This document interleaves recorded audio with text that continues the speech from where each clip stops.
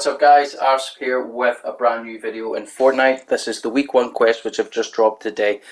We'll do the usual thing, which is we'll run through each and every single quest and we'll have a wee chat about how best to get those completions done throughout the whole thing. So what we'll do is we'll look at the first one and then we'll go straight down through the list. So first one is bust through a door at Cloudy Condos and no sweat insurance. So Cloudy Condos is down to the right hand bottom side of the map. As you can see on my map, it's clouded out because I haven't been there yet. So it's easy. All you need to do is run out a door, smash through it, and it'll trigger a completion. It should also work if you slide towards the door and go through it as well. Now the tilted towers is where the no sweat insurance is. If you remember from the video from last week, floating platform, balloon on it, centre of the map. It's the building below that, so you probably want to go into one of the stairwells because that's where you're more likely to find one of the doors in it. Slide, burst straight through, and bang, that should complete it. Do that on both locations and job's done. Okay, so the second quest we're looking at is damage players with a lever action shotgun or the suppressed machine gun. These things are found lying about all over the place, plus you can get them from loot chests as well. Remember, you have to do the damage against players. It will not count against wolves or NPCs. So you need to do a total of 350 damage as well for this one, otherwise you won't complete it. You should be able to do a combination of the two to get that total damage, and then that should trigger the completion for that quest. Okay guys, so the next one is dislodge a runaway boulder with a sliding kick. You should be able to do this exactly the same way we did the first quest here, which is run and slide at these boulders. You might have to hit them a couple of times to make them drop, but it should be relatively simple.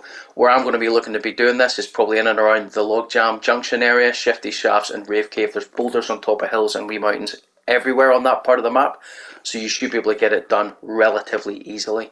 And as I say, you might need to hit it a few times to dislodge it. It may even be a case you hit it a few times to harvest until first. Next up is drive different types of chrome vehicles. 3 times you've got to do this, guys. So what you want to do is make sure you've got some chrome splash with you first, and hit a vehicle. You may find some of the vehicles lying about in and around the Herald Sanctum, Shimmering Shrine, and probably Lustrous Lagoon as well, which you might be able to jump in and do. But that's your whiplashes, your cars, your trucks, and your pickups. I don't know if this will count for the wolves and boars. You can give it a go though and see if it works. I'll certainly be trying to put a video out later on where I'll try and at least attempt it, and I'll confirm it or deny whether or not that will actually work for you or not. But remember, it's 3 different types of vehicles. It's not 3 vehicles. Okay, next up is hit opponents while sliding. Really easy, really simple to do, guys. All you've got to do is hit them 10 times. Run, slide, shoot, hit.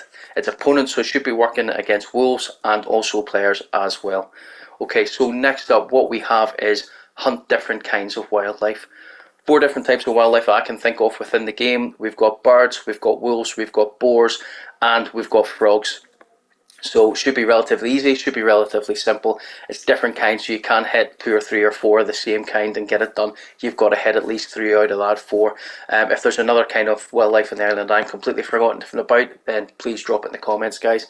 And then next up we have is purchase an item from Panther, Mancake or the Underwriter. Locations are on the map, you can see them there.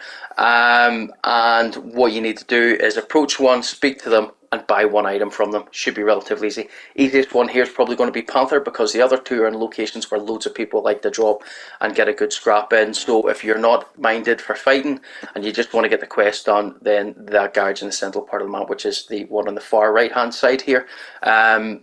That's the one I'll be going to and trying it rather than going to other places.